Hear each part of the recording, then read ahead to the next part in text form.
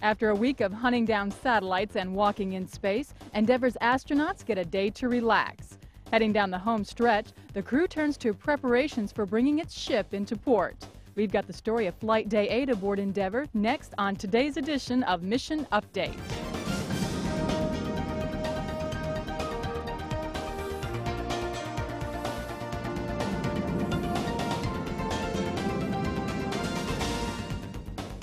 Welcome to Mission Update.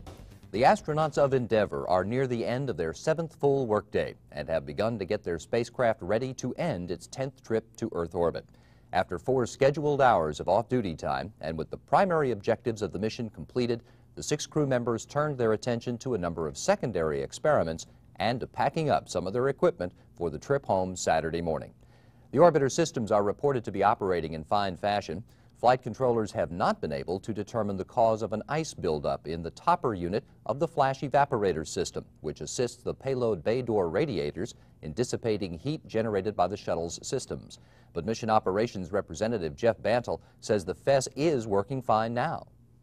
We are looking at doing a longer FES dump than the test that we tried yesterday. We've been using the FES off and on during the day-to-day in the primary V controller. It's worked great, haven't been any problems. If our water quantities allow, we'll probably do a little bit longer kind of a FES dump tomorrow. Bantle says that will provide more data on the FES operations to assist the engineers who will be checking the system after the orbiter returns to Earth. Right now, Endeavour is in the 115th orbit of the mission, flying some 190 miles over the Pacific Ocean. At a speed of 17,500 miles an hour, the shuttle orbits the Earth every 90 minutes. On board Endeavour, all 6 astronauts are nearing the end of their pre-sleep period, and they're scheduled to turn in for the night in just a couple of minutes. After almost a week's worth of satellite retrieval and walking in space, the astronauts took it easy today, seeing to secondary payloads and taking some time off to relax and enjoy themselves.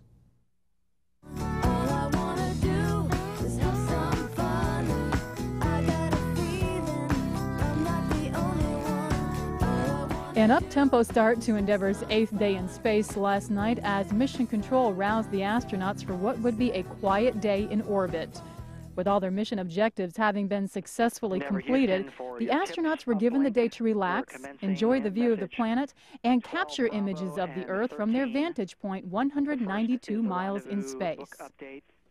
As Endeavour passed over the Gulf Coast of Florida early this morning, flight controllers and pilot Brent Jett discussed weather conditions back on Earth, in particular a massive weather system heading toward the southeast and Endeavour's landing site. Now, Brent, we have the weather radar and the visible satellite picture up on our screens right now, and there is a front coming by. We're clear now, but we expect some squall weather towards morning here. Glad you got a good look. Yeah, Tom, we just passed right overhead, and we could see that stuff out to the north and west. We're just concerned that it goes through Florida by the time you guys are ready to come home. The forecast for the Kennedy Space Center calls for good conditions for Endeavour's scheduled landing early Saturday. 3 of Endeavour's crew members, Commander Brian Duffy, Japanese astronaut Koichi Wakata, and mission specialist Winston Scott gathered on the shuttle's flight deck this morning to answer questions about their mission from South African students at a television studio in Johannesburg. Scott, who spent 7 hours spacewalking in Endeavour's cargo bay yesterday, said a vital test of his spacesuit's ability to insulate him from bitterly cold temperatures proved to be successful. The most important part, I think, was the 35 minutes that I used to stand still in the most cold environment that we could achieve. And I activated the thermal, the heating units on my suit to see whether or not they would keep me warm. And I'm happy to report that they worked very, very well. I never once felt uncomfortable out there in the cold of space. Wakata, who retrieved 2 satellites during the mission, including his country's Space Flyer unit, said the mission represented another success in the arena of international cooperation. We showed a perfect teamwork during this retrieval together with the crew members here. And this is one of the very good example of the international cooperation. And I think international cooperation is the most important thing to proceed onto further frontier in space.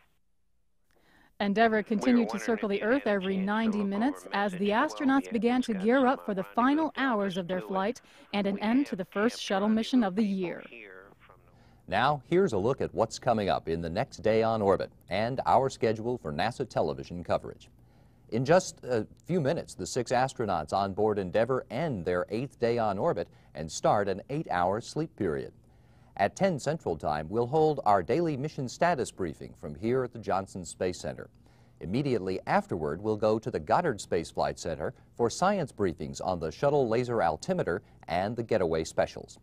The Flight Day video file containing highlights of this day on orbit comes up on NASA television at 11:30. The astronauts start their final full workday in space at 5:11 this afternoon with preparations for Saturday's pre-dawn landing. About 8:45 tonight, Commander Brian Duffy and pilot Brent Jett start the pre-landing checkout of Endeavour's flight control systems. About an hour later, they will hot-fire the reaction control system jets to ensure controllability of the orbiter as it re-enters the atmosphere. At 11:41 Central Time tonight, the crew holds its in-flight news conference. The first 20 minutes of tonight's event will be for U.S. reporters, and the final 10 minutes will be in Japanese for Japanese reporters. A bit after 1 o'clock tomorrow morning, Duffy will take a turn at the Portable In-Flight Landing Operations Trainer, a computer flight simulator used by commanders and pilots on orbit to hone their flying skills. Other crew members will be busy packing up the crew cabin overnight, and mission specialist Koichi Wakata will stow the KU-band communications antenna at 3:11 tomorrow morning.